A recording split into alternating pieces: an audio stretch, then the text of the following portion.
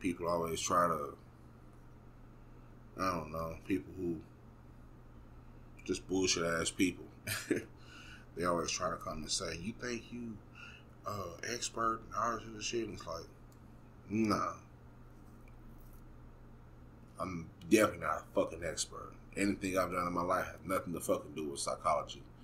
Besides me going through depression, me having severe anxiety, me having to go and deal with this shit, me having survival skill, me having to pick myself up after fucking myself off, making poor decisions that affected my family, poor decisions that affected my life, decisions that could have ended my life. So no, I'm not an expert. If anything, I'm an expert by experience. But as far as all the other shit, I don't know nothing about it. You know what I'm saying? And at that point, that's how I thought about it. Until I actually started researching and actually knowing something about it. Taking the initiative to not only understand, yeah, I went through something. Okay, let's go to the next thing. Nah. Actually taking the time to involve that in my healing process. And that's how I've been healing. I've been healing from understanding what the fuck I'm exactly going through in my life. I have kids that I have to teach them that I have to teach them how to heal. You know, how to heal. It may be a time where their mother might pass away, or I might pass away. I don't want them to go down the same road that I went down when my mother passed away. I don't want them to do that. So in order for me, you know what I'm saying, to go through that and not teach my children how to heal, or just how to heal through just anything, even them going through school, you know what I'm saying, I'm always teaching them, like, hey, how was your day? Tell me how their day was. It was good, bad, mad, sad. And we talk about it. And we actually sit down and have conversations, or over the phone or wherever. But I talk to them about it simply because I want them to not only have the experience, but I want them to actually understand why they're going through what they're going through. And because they understand what they're going through, like, they have an advantage over the next person, and they have an advantage over life, because they don't just go through things, man. They want to know the whys and what's and how. Like, why did I go through this? What was this person even doing? You know what I'm saying? Go find that out, and most likely you'll find out your solution. Most likely you'll get over it a lot faster if you just sat there and just dealt with pain and didn't try to heal yourself, or didn't try to, you know what I'm saying, didn't try to do shit. You know what I'm saying? So that's important to me, right? That's very important to me. It's critical, you know? And that being said, man, this is the end of this episode. Hope you enjoyed it. You know what I'm saying? Hope you ain't fell asleep yet. If do, just go listen to the part where you fell asleep. When you fell asleep at it started over. You know what I'm saying?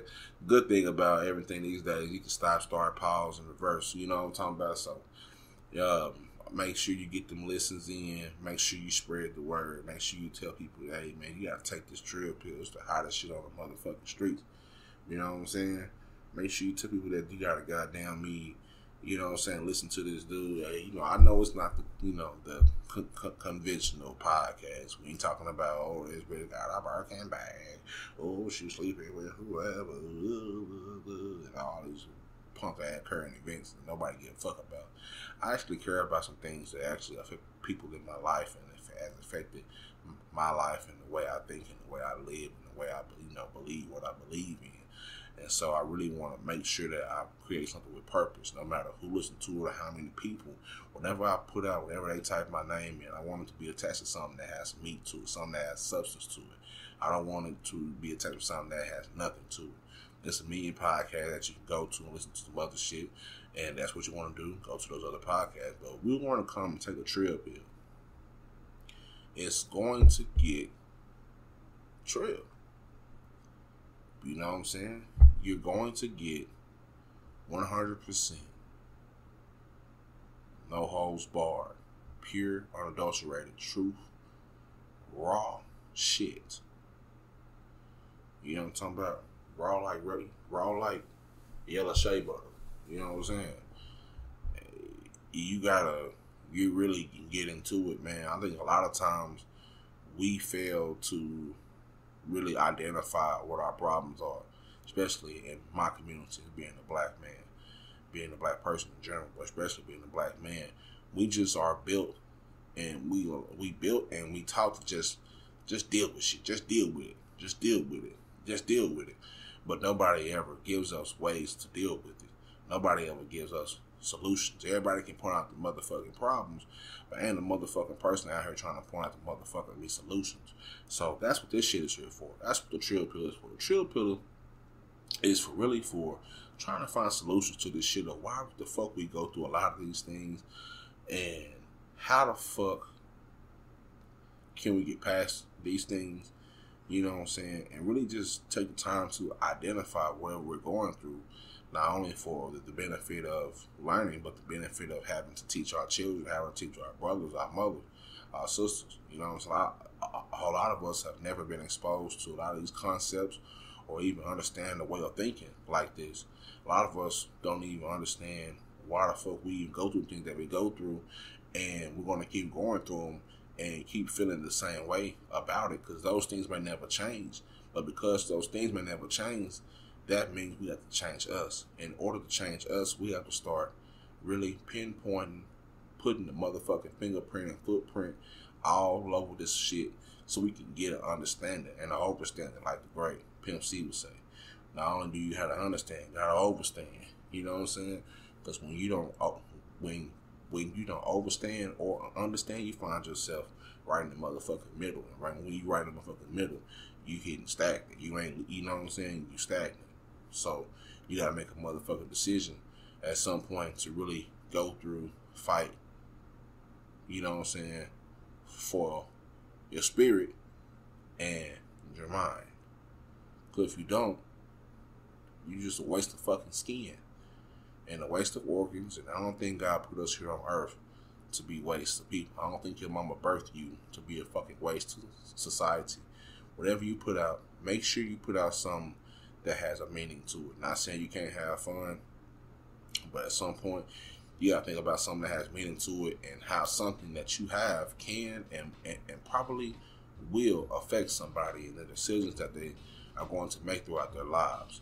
What is your message to people? What are you telling them to do? What are you telling them? What will they get from you talking about whatever you're talking about, or rapping about whatever you're rapping about, or thinking about, or singing about whatever you're gonna rap or sing about? You know what I'm saying? What is your meaning? What is your purpose? How do you know what I'm saying? I think about the Webby song, how you ride. I'm thinking about how you living. You know what I'm talking about? Get it how you live. You know, how are you getting it?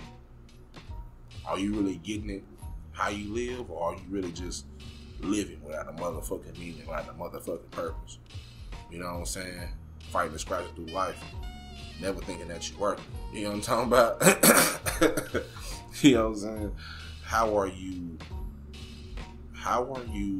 dealing with stress and trauma and all this shit? Are you really taking the time out to really deal with it, or are you just trying to drink and pop and smoke yourself into a goddamn abyss every goddamn day to escape the pain? Even though you escape pain, right? Think about painkillers. They wear off after a period of time.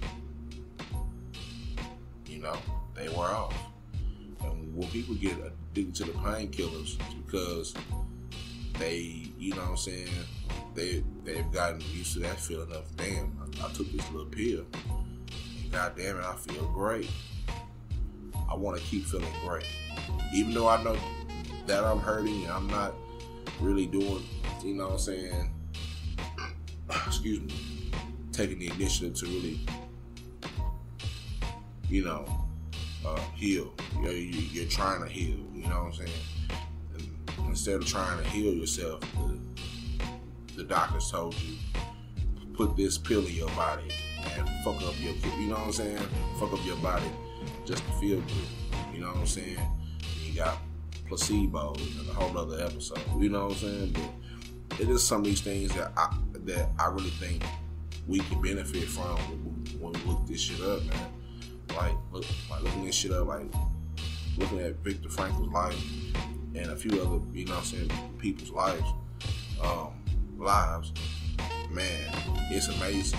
It's amazing. You really want to sit and wonder how much can a human really bear. You know, so think about our ancestors in slavery. You know what I'm saying? A lot of them bear a lot of pain, a lot of anguish. I mean, let's think about the first group, maybe the first group of people that came from Africa that were brought. They ain't come nowhere. That were brought to America. And their mindset of being picked up, put on a fucking boat, being over in this land, and in a matter of some days, months, you being beaten, and you be, you know what I'm saying, like somebody gonna literally make you submit to what they believe in and what they want you to do and how you should live just for their benefit. You know? What was the mindset of those people? How did they survive? Some of them didn't survive. But how was the mindset? See, at that point, they couldn't necessarily change their situation. They couldn't change it. So they had to change themselves. And then that's when you get into the Harriet Tubman and that term syndrome. You know what I'm saying? That's when you get into it, you know what I'm saying? Our heroes at that time, people have to change the outcome. Shit, I can't change the situation. Motherfuckers want slaves, all this shit, cool. I can change myself. I can change something in myself to go and make a motherfucking way. And for centuries, we're making a motherfucking way. You know what I'm saying? So that's why I kind of want you to think about when you listen to a lot of this shit that I'm saying. And don't just take this shit for granted. Whatever I'm saying, I mean, you know what I'm saying? Whatever I come up with, I don't just, copy and paste this shit and talk about it. I really take my time out to think and to read and to comprehend and to kind of break down and how I feel my experiences going through all this shit I went through. And I think we will all benefit if we do the same. You know what I'm saying? So God bless you. God bless whatever you got going for yourself. And most importantly, stay trill and heal. You see?